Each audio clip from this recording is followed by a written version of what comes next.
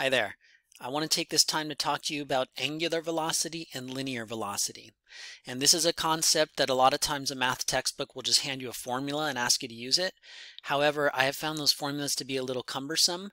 For one, they only work when your angle is measured in radians. And two, there's often a lot of conversion of units behind the scenes that takes place. I've really found these problems to be easier just to approach them as a conversion problem in general. And really, if you track the units, that does the entire driving of the problem, and it's pretty easy to follow along. Let's first make sure we understand the difference between angular and linear velocity. For both of these, we're talking about circular motion, so something that's moving along a circular path. And basically, angular velocity is taking a look at how much an angle changes with respect to time. So as that green line is turning, we're looking to see how much that angle changes with respect to time. Okay, so this is a change in angle over change in time. Okay. Whereas linear velocity, that's saying, like, you know what, I'm looking at, say, a particle at the edge of the circle and it's spinning around the circle. Linear velocity is going to describe how much distance I cover per unit of time as I march around the outside edge of a circle. So this is a change in distance over a change in time. And I have found personally that tracking that, whether I'm talking about how an angle is changing with respect to time or a distance is changing with respect to time, is really one of the first key parts of doing any one of these problems.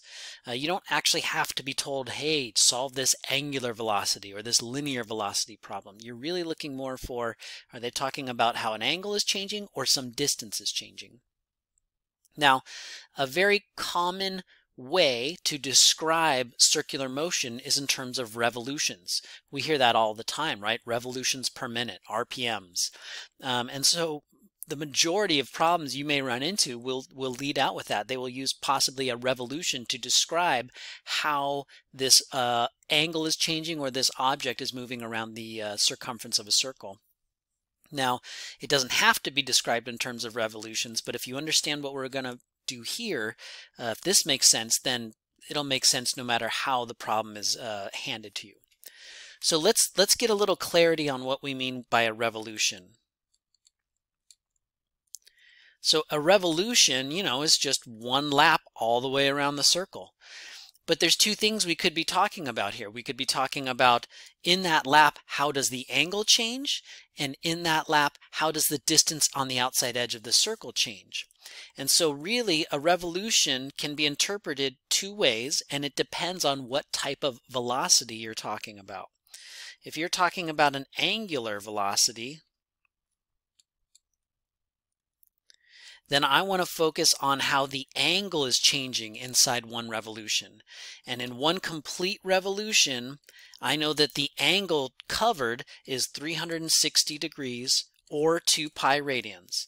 Doesn't matter which you use, radians or degrees, you just need to be consistent in the problem. Now, on the other hand, if I'm talking about linear velocity, which really should probably be called circular velocity, right? Because I'm not moving in a line, I'm moving along this circular path here. But linear velocity is going to track how much distance that object on the outside edge covers over time. And so in the case of linear velocity, one revolution is actually talking about the whole distance around the outside edge of a circle. So that's describing a circumference, which is 2 times pi times the radius of your circle. Okay, so a revolution can be interpreted as 360 degrees or 2 pi radians, but it can also be interpreted as 2 times pi times the radius. It just depends on the context of the problem. Okay, but I think you will find this little idea here. If you can make sense of that and feel comfortable with that, I think these problems would feel a-okay to you. So Let's just come up with a quick example. Let's say that a fan is spinning at 100 revolutions per minute, right? 100 RPMs. Let's find the angular velocity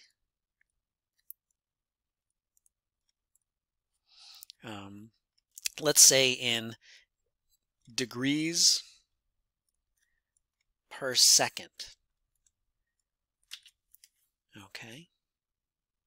So what you want to look out for all of these problems, okay, is they're going to basically give you some starting units and some ending units, and our job is to convert our way there.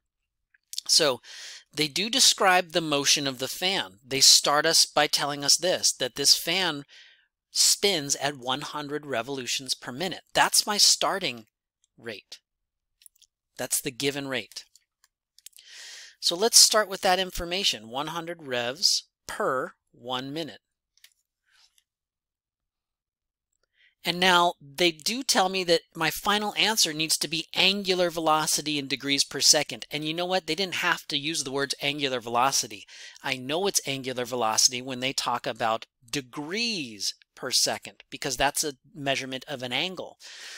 Okay, so I need to end up getting some sort of degrees per second.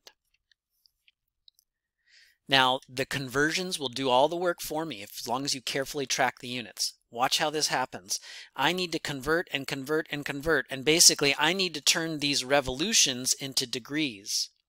And I need to turn those minutes into seconds. And once I've done that, I'm done. I've completed the problem. For some of these, it may require lots of conversion factors. For others, not so many. So let's just see. It doesn't matter which one you start with.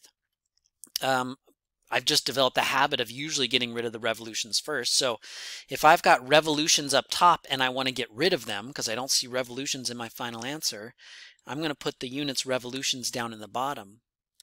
And the units I do want in my final answer would be degrees. Can I link degrees to revolutions? Heck yeah. A revolution is 360 degrees. They're the same thing. So I can say 1 revolution is the same as 360 degrees. Now, don't worry about plugging these numbers into the calculator. Oh, by the way, if you're a little rusty on conversions, a conversion factor carries a weight of 1. The 360 looks different and 1 rev looks different, but they're the same thing, right? 360 degrees is 1 revolution. So in a sense, this has a value of 1. Right? Anything divided by itself is 1. And that's why when I multiply it by my problem here, I'm not changing the overall value. I'm changing the appearance by converting the units. But watch what happens. The revolutions are now gone, and my answer is now left in terms of degrees per minute. And so I'm halfway there. I got the degrees locked in. Oops, I don't need to do anything else there. What I do need is I need to get those minutes and turn them into seconds. So again, don't use the calculator till the very end. Here you've got minutes in the denominator, so to get the minutes to cancel, I better put them up top. I want seconds left in my denominator. That's what I'm trying to get to. So then to make this a proper conversion factor, I need the numerator and denominator to have the same weight. 1 minute is the same as 60 seconds. So essentially that fraction carries a value 1, and I'm not messing up the problem by multiplying by it. But this will make the minutes cancel. And if you notice what you're left with, you have degrees over seconds, degrees and seconds. And that is what tells you when you're done. Okay? Once you get the units to match, you're done. Let's put this in the calculator carefully.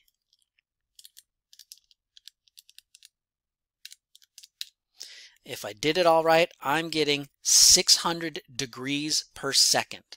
All right, so if that fan is spinning at 100 revolutions a minute, the angular velocity, the speed at which the angle is changing, is 600 degrees per second.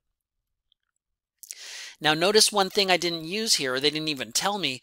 they didn't tell me how big the fan blade was. Is this a small fan blade? Is it a big fan blade? They didn't tell me the radius of this fan blade, right? And that's because when you are talking about angular velocity, radius doesn't come into account. The only time radius would come into play is if you're talking about linear velocity, because then the bigger the radius, the bigger the circle. So you might have a small fan blade that's spinning, or a really large fan blade that's spinning. Oop, you can't see that. Or a really long one that's spinning. And because the size of these blades are different, they will trace out different size circles. My pictures are terrible here, but basically the larger the radius, it's going to affect how fast something around here has to travel to make one complete lap.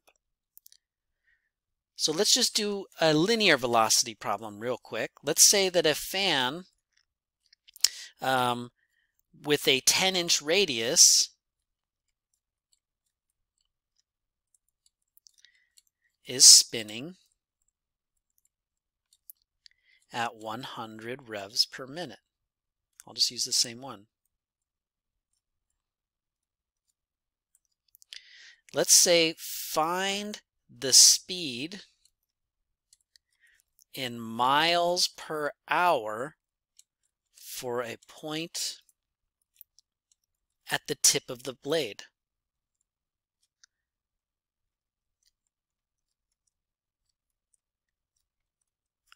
So you've got this fan, and again, forgive my crude picture here. Let's just say there's a blade and it's spinning around, and I know how fast it's spinning. It's spinning at 100 revs per minute. There again is my starting rate. But this time they tell me the radius of this is 10 inches, and so they're describing the radius of this circular path that's being created.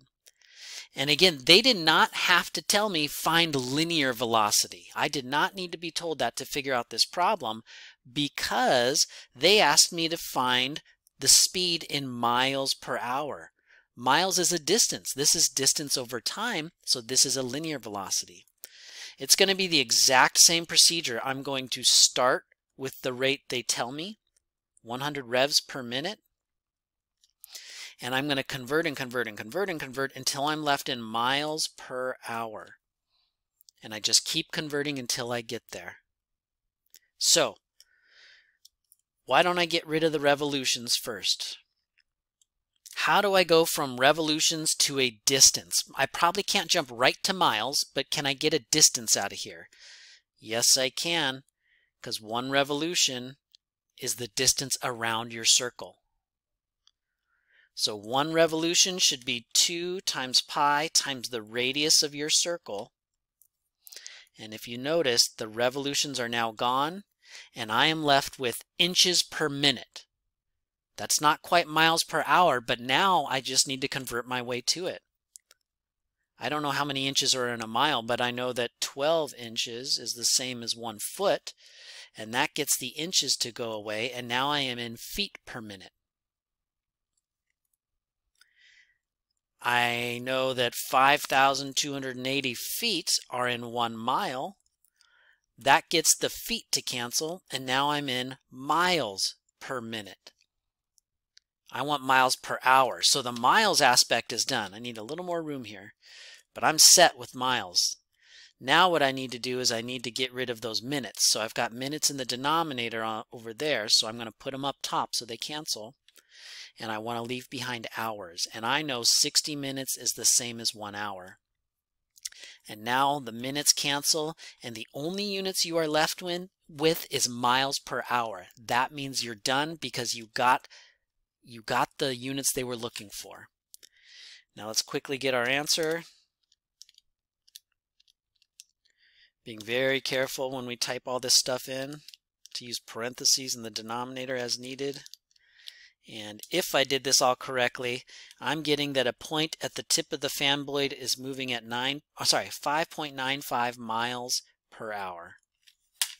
Okay, I hope this helped. I really encourage you to use this conversion method and to really understand how we can interpret a revolution. Talk to you later. See you in the next one.